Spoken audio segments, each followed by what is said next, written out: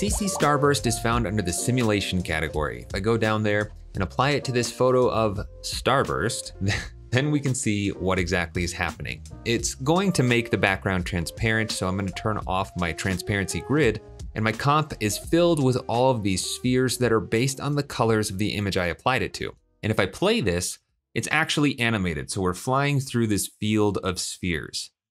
So let's take a look at the controls and talk about what's actually happening. First of all, we have this scatter property. If I turn that all the way down to 0, then we're actually going to have a grid of spheres exactly like CC Ball Action, where it's sampling all the colors from the pixels below these spheres and placing them onto a grid. And I can control the grid spacing down here to make the spheres larger or smaller. But with all of these spheres in this perfect grid, if I play it back, you can see that this is just shifting all of these spheres on the Z-axis towards the camera and then fading them out and back in. It's basically a loop. And since they're all on a single plane with no scattering at all, they're all fading in and out at the exact same time. As soon as I turn that scattering up, then they're all going to exist on different points on that Z plane, and they're all going to fade in and out at different rates. Now, this is a pretty dense star field if what you're going for is actually making stars, and the stars themselves are pretty large. So I'd probably turn that grid spacing down to say 3 or even 2, and then turn the size of the spheres down as well, to get something that looks a little bit more like you're traveling through space.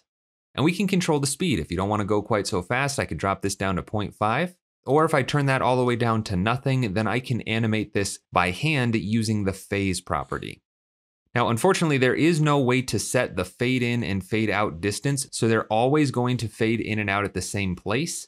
So this may not be the best option for that application. The only other property we have is blending with original, which will basically just dial back the transparency of this effect, but that's it for CC Starburst.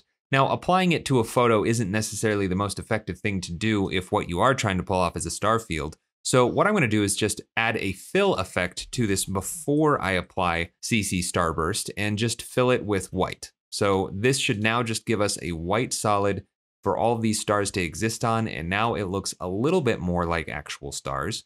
But I still don't have any way of dialing back the density of these stars.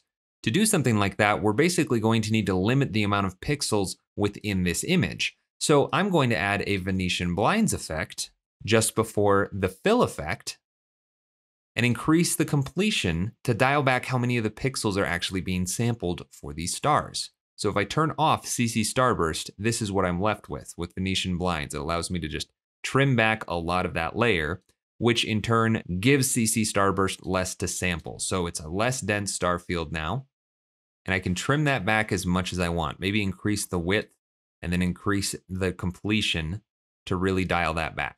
And maybe those spheres are a little bit small now that there's less of them, so I'll just increase that and turn down my grid spacing.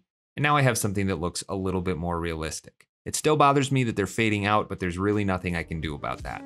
But that is CC Starburst in a nutshell. Hey, thanks for watching. If you enjoyed this tutorial, then check out the other ones here on my YouTube channel. And if you like my teaching style, then definitely check out my longer form content on Skillshare and School of Motion. And if you want to support more tutorials like this one, check out my Patreon. You can find links for all of that stuff in the description of this video.